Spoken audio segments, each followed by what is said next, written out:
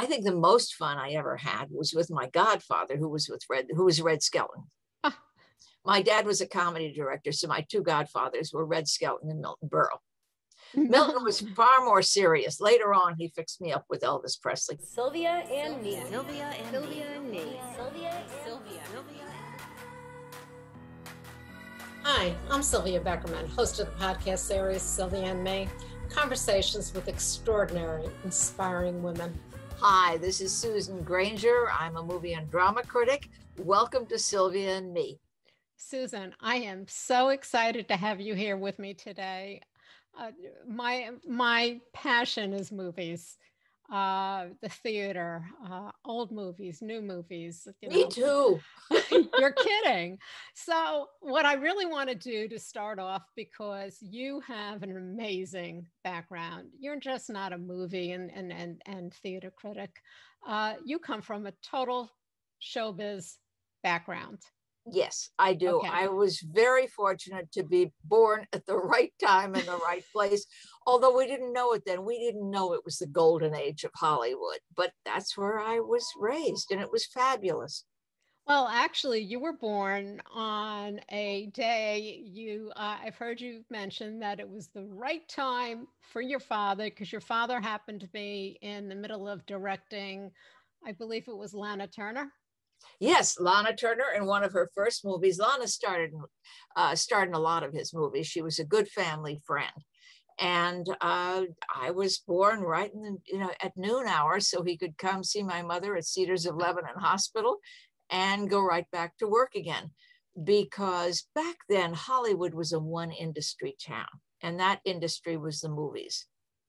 And the studios were like various fiefdoms. There was the Columbia lot, there was the 20th Century Fox lot, the Paramount lot, and I was very fortunate to grow up on the MGM lot. Well, yes. Not only that, but so you started off, you were born being introduced to kind of Lana Turner. You also started acting when you were about 3 years old. Yes. I believe you called it And Extra. Your first movie, how did that even come about? Well, the first movie was Salute to the Marines. And I was 3 years old. And basically it was nepotism. Let's be honest about it. I wasn't a particularly talented 3-year-old. My father was a very good director for children. And he needed a child in this war movie. And there I was. And it was before the era of casting directors. And so he needed a 3-year-old and brought one in. And it was wonderful. I had a great time. My father, when we worked on movies together, which was great fun, and I did it quite often with him, I was an and also, as I called it, or an extra or a bit player. And he would say, let's pretend. And that's how he'd set it up, that this little girl, let's pretend this little girl, and he'd give me a name of the child, say Marie or whatever it was, is caught in this situation. And I would believe the whole thing, and I'd memorize the lines. And it was just all a game of pretend. And it was wonderful. It was great fun. Okay. And that fun went even a little bit further. I remember hearing you talk about someone or something called King Charles. Oh, yes. Well, my father, who went to the University of Michigan, got his degree there and then his law degree at Columbia, but he always taught horseback riding. And we always had horses, not at our home. We stored them at a place called Leo Doopy Stables, which was not a far drive away. And he taught me how to ride when I was very little, probably about 3 or 4. And his horse at the time was named King Charles, and it was a big chestnut jumper.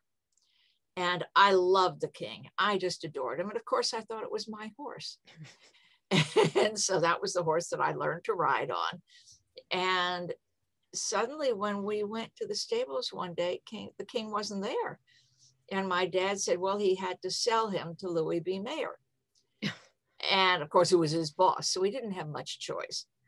But the king became King Charles, who became the pie in National Velvet. And Louis B. Mayer, when the film was over, gave it to the star, Elizabeth Taylor. And of course, as a child, I always thought Elizabeth Taylor stole my horse.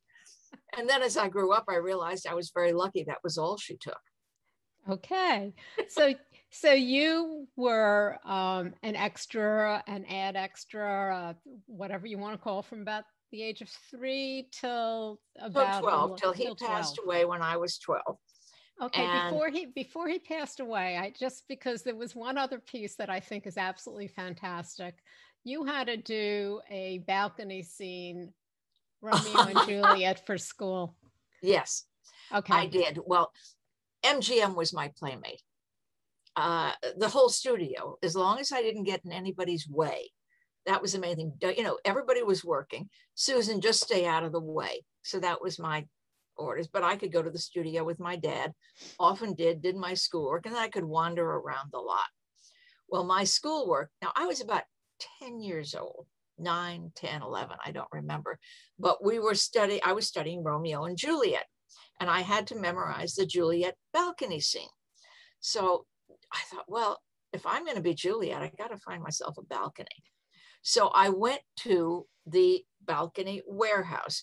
Now you have to picture sound stages were about as big as a football stadium, and they were all over the lot. There were many, many sound stages, but I knew where the balconies were stored. So I pulled open the huge door for the sound stage, and of course it was all dark inside, and I turned on the light, meaning there are naked light bulbs all over. This is not beautiful lighting. This is like a stadium with hanging lights. So I wandered around and I found the perfect Juliet balcony. So I had my little book in my hand where I was supposed to go up and rehearse it. So I climbed up to the balcony and I started reciting Juliet's balcony speech. When all of a sudden from below me, Romeo answered. And he was a grown-up. I mean, it was a man's voice. His voice had changed. So this is a grown-up Romeo. Now, you have to picture this. I'm standing on the balcony looking out, but I can't see anything below me. There's just a naked light bulb above me. It's just all dark and black below me. So I couldn't see who was answering. I went through the whole Juliet speech, and Romeo did his part from below, and I'm trying to peer across the balcony. Couldn't see a thing. So after we did the scene, the male voice from below said, "Honey, it's kind of dangerous up there. I think you ought to come down." Now, I knew I was in trouble. Obviously, I had disturbed somebody. I was where I probably shouldn't be because this was a balcony warehouse and it was dangerous. So I walked down the stairs rather reluctantly. And there at the bottom of the stairs was the handsomest man I have ever seen in my life. His name was Errol Flynn. He kissed me right here and said, "We'll have to do this again in a few years." Okay. And I didn't tell my dad. You didn't tell your dad, huh? Oh, no. Oh, okay. Now, you did act up until your dad passed away. Yes. When you were about 11, and you acted with Abbott and Costello, with Lucille Ball. What was the most fun you had? I think the most fun I ever had was with my godfather, who was Red Skelton. Ah. My dad was a comedy director, so my two godfathers were Red Skelton and Milton Berle. Milton was far more serious. Later on, he fixed me up with Elvis Presley, but that's another story. Anyway, we can get into that if you want. Anyway, Red was the most fun because Red just was a clown, and he loved to play all the time, and we had a wonderful time together. So I think probably my favorite was Red. Lucille Ball says she carried me in her arms home from the hospital when I was born, and she was a wonderful teacher and gave me some great advice. But the most fun was Red. Okay, so now we do have to back up a little. Excuse me, he introduced you to Elvis Presley? That was when I was a teenager. Now we're skipping ahead. All right. Okay, so I was like 16 or 17 years old. And Elvis Presley had just come to Hollywood. And the way you get into the Hollywood social life was to go to the parties, and you meet people, and this is where you make connections and they remember you and you get cast.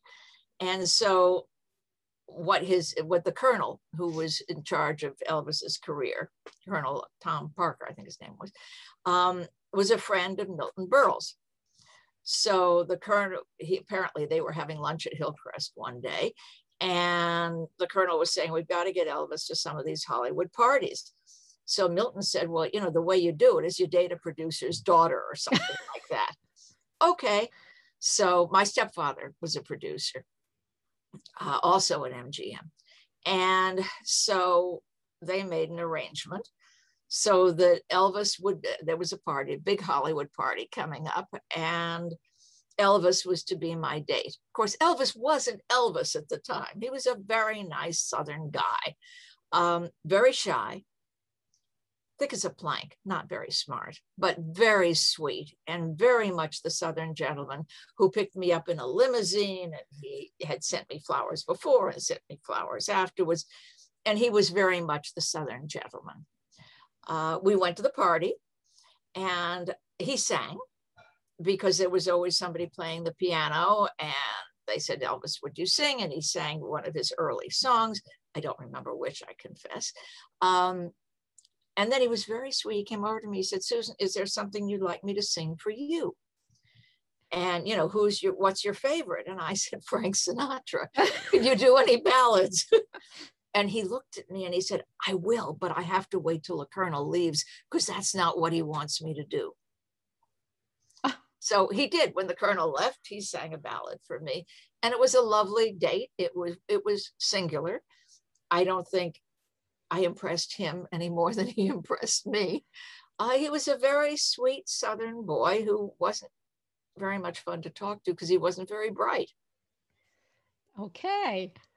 So we are going to go back a little. I mean, I couldn't just let that sit. I'm sorry. You said Elvis, you know. So your dad passed away when you were what, about 11?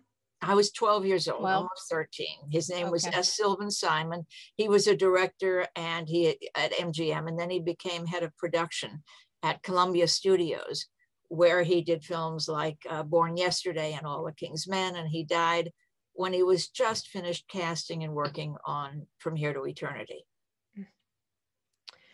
Did you get a chance to go on the lot when they were filming From Here to Eternity or any of the other movies? I mean, the movies you've mentioned are just, you know, classics. Oh, I did go on the lot. I wasn't doing any bit parts in them, but I did go on the lot because it was visiting Daddy at work.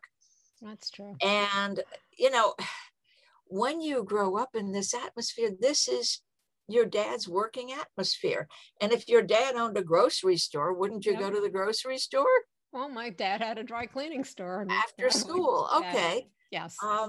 This just happened to be where my dad worked and many of my friends' parents worked. So that I was at the studio a great deal. Your dad, unfortunately, did pass away, and your mom remarried. And I've heard you say you had two dads. I mean, you were young when your mom remarried. Right. I loved both my dads. So tell us about your stepdad or your second My dad. stepdad was named Armand Deutsch.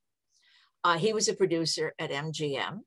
He wrote a book called Me and Bogey because, oddly enough, he interacted with a lot of stars, including Humphrey Bogart. But he was, do you remember years ago that was called The Crime of the Century, the kidnapping of Leopold and Loeb? Oh, yes. In Chicago. Okay. He was the original intended victim of Leopold and Loeb. But he happened to have a dentist appointment. He was 7 years old at the time. And they were going to kidnap him, torture him, and kill him. And he had a dentist appointment. He was living in Chicago. So they grabbed a poor little boy named Bobby Franks instead. But that's part of the book. And it shaped me in a way that I have great doubts about the justice system in this country. Leopold and Loeb, if you don't know about it, was a very famous court case where these two teenage boys planned this murder, torture and murder of a child. They admitted to it. Openly in court, they admitted this was going to be their crime of the century, and they were brilliant at it. And there was no doubt about their guilt, but they had a wonderful lawyer by the name of Clarence Darrow, one of the great lawyers of the 20th century. And Clarence Darrow never said they were not guilty. What he was trying to do was get them out of the death sentence and into life in prison without parole. And because he was such a clever lawyer, he did. Well, it ends up that Loeb died in prison, but Leopold was supposedly, after, 30 years, rehabilitated. And he was released. He never should have been. He was released because of our justice system. So I have great doubts. I think a great lawyer can get you out of a lot of things. And Leopold went on, Nathan Leopold went on. I think he moved to Puerto Rico, had a family, had a life of freedom that he never deserved to have. No, he didn't. So let's go back to your stepdad. And he did not like you acting. He didn't think it was something that you should be that doing. A child should do. Okay. Absolutely. He was totally against it. But he was very smart about it. He didn't forbid me to do it, because by then several of my Sylvan Simon's friends, other directors, had cast me in their movies because I wasn't a bad actress. I mean, I guess I was kind of good for that age. But in order to be an actress, you have to be very ambitious, which I wasn't. I just wanted to work with my dad and to be at the studio, because I enjoyed the making of the movie rather than being an actress. So my stepdad sat me down and said, Susan, look, let's be honest about this. You're not as beautiful as Elizabeth, meaning Elizabeth Taylor, who, if you're at the MGM commissary, could be sitting at the next table. So, there were a lot of beautiful women in Hollywood. You're not as talented as Margaret, who was a dear friend of mine, Margaret O'Brien. There are many talented actresses in Hollywood. If you're not as beautiful as Elizabeth and you're not as talented as Margaret, being an actress is a very tough life. It's filled with rejection. I knew that from my friends who were actresses. He said, you're a terrific writer.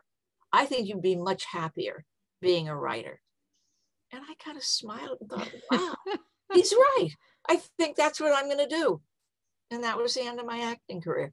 But you started a new career when you were about 12. Or yes. Didn't you become I had been publishing a neighborhood newspaper long before that. From the time I learned to write, which was on a typewriter. Back then, they didn't have computers. Yes. And I had a mimeograph machine, or I'd use carbon paper, and I published a neighborhood newspaper. So I already knew that a journalist was kind of where I was headed, because that was what I considered fun. Okay. And you went to school yes. You got a degree in journalism. Yes. I went to Mills College, where I had an incredible journalism teacher. Okay, let me name dropping again. Mills College, we don't mind. In Oakland, California, was a women's college. And we had journalism, I guess, 2 or 3 nights a week. Now, why they had the classes at night, you'll find out. The journalism teacher came in, a short, stocky man, big cigar, walked in and said, ladies, my name is Pierre Salinger. I'm night editor of the San Francisco Chronicle. I've never taught journalism before, and I don't think you can teach it, but I'm going to give you one class. Then you're going to come with me to the Chronicle, and I'm going to assign you stories. If they get in the Chronicle, you get an A. If they don't, you get an F. That's it. He said, this is a sink or swim profession. So he taught us who, what, when, where, and how to put in the lead in the first paragraph, and sent us off on assignments for the rest of the year. And I fell in love with journalism, just adored it. Okay. So how did you go from a career in journalism to a movie critic to writing and reviewing movies and theater? How did you go from one to writing reviews? As with every career, I think it's being in the right place at the right time and having opportunities. I got married when I was 19. So I left Mills College, went to the University of Pennsylvania because that was where my late husband was in his residency. He was a doctor in neurology. Got my degree in journalism and moved up to New Haven, Connecticut, where we bought a house and I got pregnant. So I had 2 children. And I realized what was open to women was being a housewife.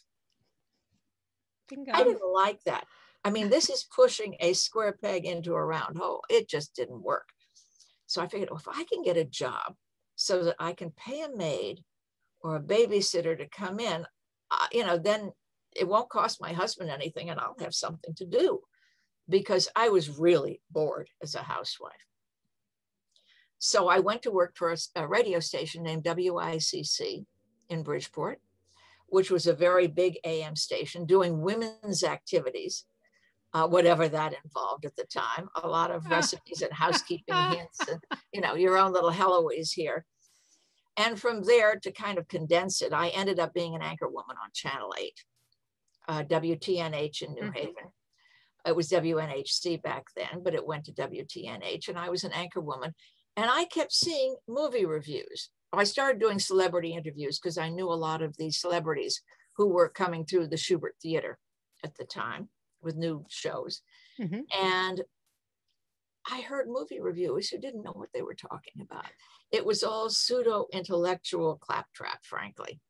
And so I thought, they don't know how movies are made, and I do. So finally the director got tired of my saying this kind of in the background when somebody else's movie review was playing, and said, well, why don't you try it? So I did. And I discovered that was a lot more fun than rip and read of being an anchor woman. I really wanted to be a movie critic and kind of transitioned over, went to WMCA in New York and got syndicated in magazines. So that was how I made the transition. Fantastic. So we have just been through, a pandemic. We're at a point now where we're loosening up, we're sort of coming out. But in the meantime, movie theaters and Broadway and so on has been shut down for over a year now. You went and refocused because there weren't movies coming out in theaters. You refocused. Could you talk about that and how technology today and how, movies have moved towards big openings in theaters to where we are now? Well, you've got to look back in history, because the history of the movie business really explains what's happening right now.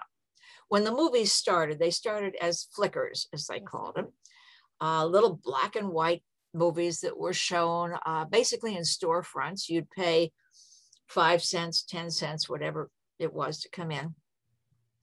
Then they moved to Hollywood, because the reason they went west was because there was sunshine there all the time. And in New York and New Jersey, it was very hard to get to film. So they moved out west. Then and I'm going to kind of really condense this, and the studios began. And as I said, they were like little fiefdoms. There was the Paramount, the Warner Brothers, the Lowe's, which was MGM, all of these different studios, and they had a brilliant marketing system. They would make the product. Now think of this in a business model, because that's what I'm talking about here. You make a product, and you own theaters in almost every town in the United States. If you think about it, there was the Paramount, there was the Fox, there was the Warner Theaters, Lowe's was the MGM. There were theaters all over the United States in every town. So they had a direct line to their distribution. And it was a brilliant marketing product. And that was how the whole movie industry really boomed. And during the time of the Depression, they'd give away dishes They offered air conditioning in the theaters, anything to get people into the theaters. Well, along came the 1940s, and the antitrust laws came in, which meant that the movie studios had to sell their theaters. So they lost their distribution for their product. And that was the rise of the multiplexes. And all of this, when you're talking about technology, television came in, various others technology, when the movies switched from black and white to color, when they switched from silent movies to sound. All of these were technological advances at that time. And at that time, they were earth-shattering. People said when television comes in, nobody's ever going to go to the movies anymore because they can get it free at home. And movie stars at the time were forbidden to be on television. That's how you got the rise of television stars. Well, what's happened now is that theaters closed down. So the distribution point changed again. And they became that movies that were already made were released on television channels. Now, there are hundreds of television channels. I think our set goes up to 1,000. So the various movie companies, being smart business people, they never call this show art. It's always been show business. It's a business. Exactly. Bought up different channels there. Now there's the Disney Plus channel. There's this channel and that channel. I guess CBS All Access just became Paramount, where all the Paramount movies are going to be filtered. So it's simply going to a different distribution point. And what I'm saying is that, yes, this technology is new, but it's opened up so many opportunities for filmmakers because all of these channels want to buy content. And movies now can be made on your telephone if necessary. But the equipment is much less expensive than it used to be. So that's the answer to what's happened and what is happening. And it will continue. We'll see how going back to theaters goes. Theaters are trying to lure people back in, not with dishes anymore or air conditioning, but they're going to I'm sure they're going to give very low prices, free popcorn up here. My husband went to the movies yesterday and they were giving free popcorn. So they're going to try for the big features that should be seen on a big screen. And there are some that should be seen on a big screen. I mean, if Gone with Wind was one of them. Exactly. I'll never forget when they re-released it and sitting in the theater, and the first time Clark Gable comes on the screen, and you heard every woman in the audience just sigh. I mean, it was, there are certain things that really need to be, no matter how large your TV Lawrence of is Arabia. Yes. So, by the way, can I tell you a Lawrence of Arabia story? Sure. Lawrence of Arabia was released in 2 parts, if you remember, and there was an intermission. Yes. Because it was a very long movie. So what the movie makers decided to do without telling anyone is that just before the intermission, there is a scene of Lawrence of Arabia on his camel slogging through the desert. The wind is going and they're all parched. And then there's the intermission. They had snuck in, because there are a certain number of images per second. You can sneak things in, or you could back then, subliminally. You don't really realize you're seeing them. It's just an image that goes through a Coca-Cola sign. So that what happened was when the movie had an intermission, everybody ran to the refreshment bar and wanted Coca-Cola. It had been planted subliminally. Well, it was subsequently taken out, obviously, and it's against the law to do it. But many different tricks were tried over the years. I'm sure. Where do you see the role of women in movies?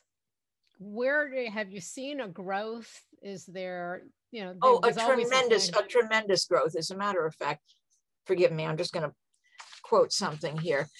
This year, starting 3 years ago, 5 years ago, maybe, the idea of diversity and inclusion really became a part of the Academy, Yes, which meant it became a part of the industry. And we can discuss the Academy Awards if you want. But right now, let me see. Oh, here it is.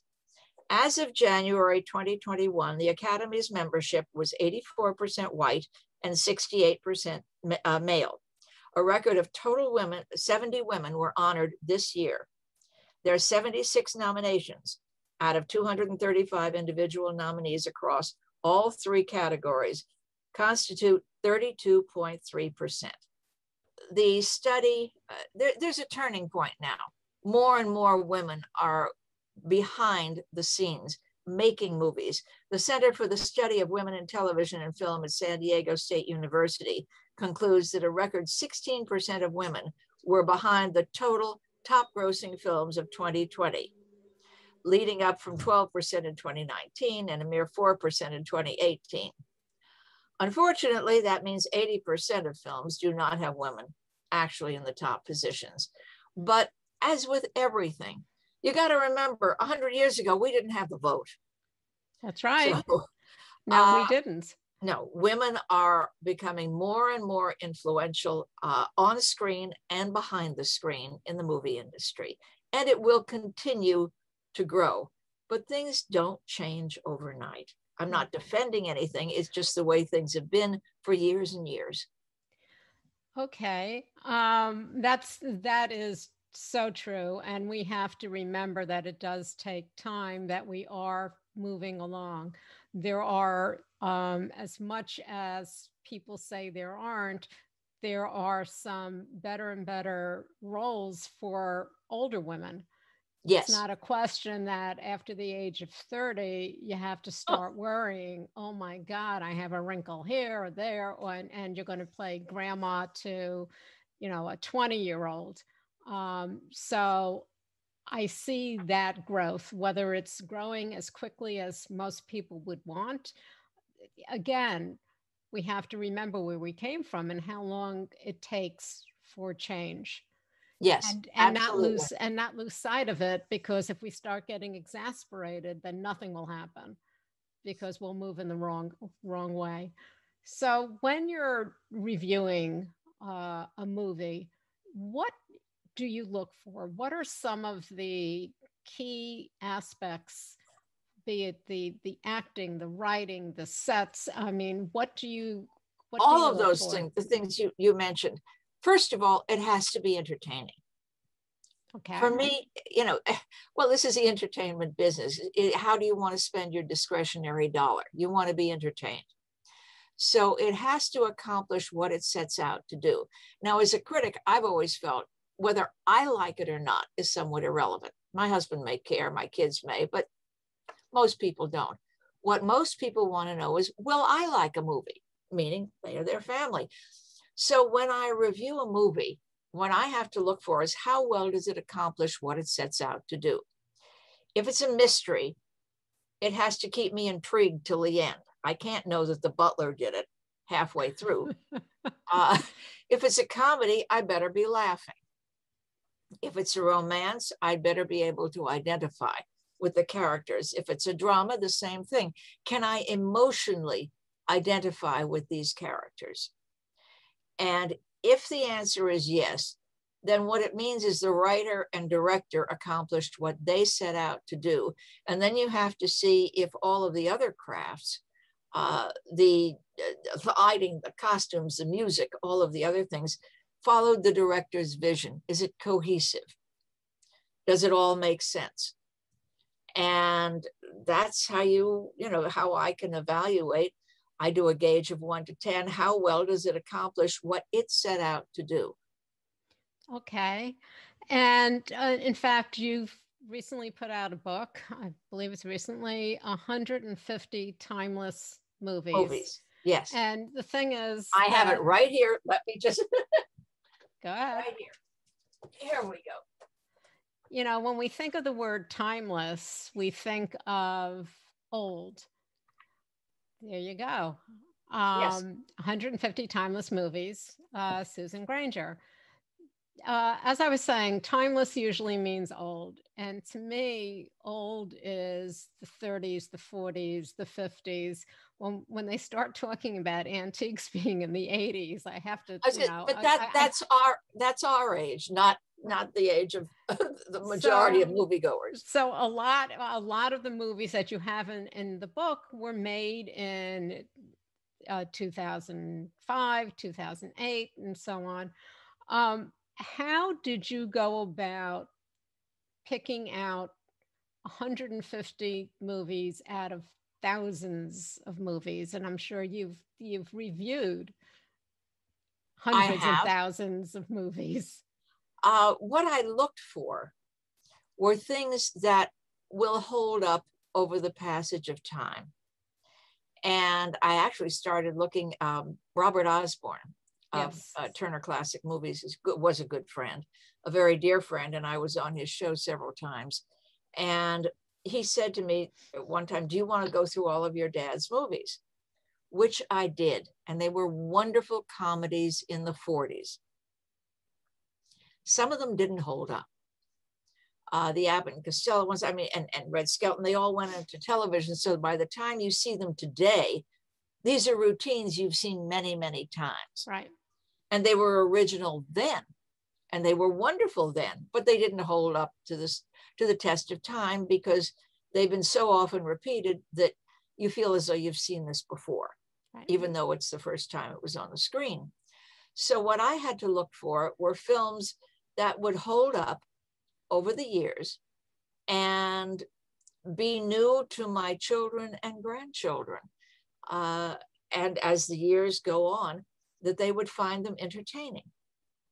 So I know I left out a lot of people have told me, and I wish I could have done 300 timeless movies, but the editor said 100, we started on 100, and then I said, this is just impossible. So we went to 150, and that was where we landed. Okay, now for you, tell me, name me about 5 of your favorite movies. I mean, okay. It's so hard. I have a lot of favorite movies. I was just thinking, one of the ones that was derided during the recent Academy Awards, saying it never should have won an Academy Award, was something called The Greatest Show on Earth, which I happen to love. It won the Academy Award. It was about the Ringling Brothers Barnum and Bailey Circus. It has the best train wreck you'll ever see in a movie. Stands up perfectly. It is a brilliant train wreck scene. But now when you think about it, there aren't any more circuses.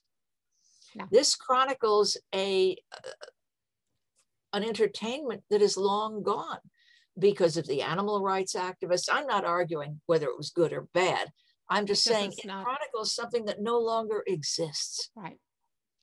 So that, and it was star-studded. It was wonderful. I love a movie called State Fair, the original one. Oh, yes, yes. In the 1940s, which was the only movie musical ever written for the movies by Rodgers and Hammerstein. It then became a rather dreadful musical on Broadway. It was not well done. It was remade by Pat Boone, but the original one of the 1940s is absolutely enchanting. So that, there are so many wonderful movies.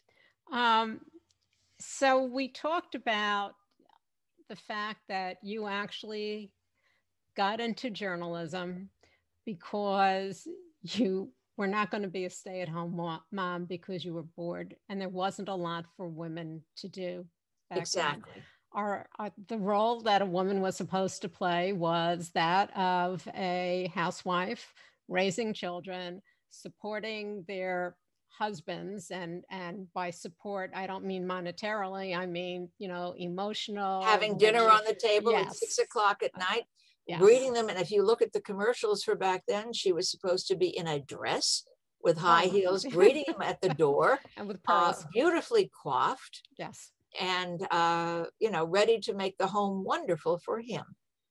Yes. And you went on to have a career spanning over several years as decades. You can be honest, decades. Okay, decades. reviewing entertainment and movies that really has helped people try to weave their way, through everything that's out there. Well, it's how you spend your entertainment dollar. Basically, movie critics are consumer reporters. Oh, there you go.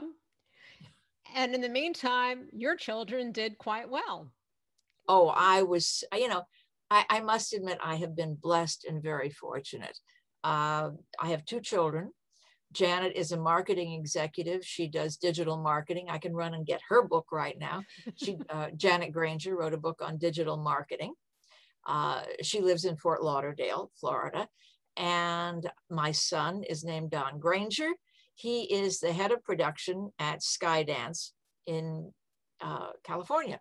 He made all the Tom Cruise movies, the Mission Impossible movies, Saving Private Ryan, Pretty Woman. But he went into the movies. I remember, I feel rather guilty about this, but not too guilty.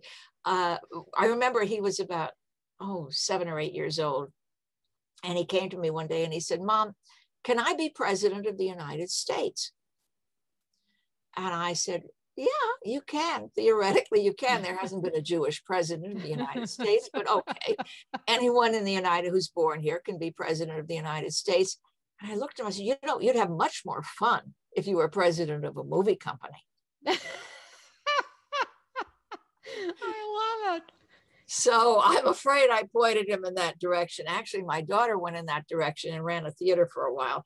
But then she said to me, "I don't want to be a nonprofit. I want to be in a money-making business." Okay.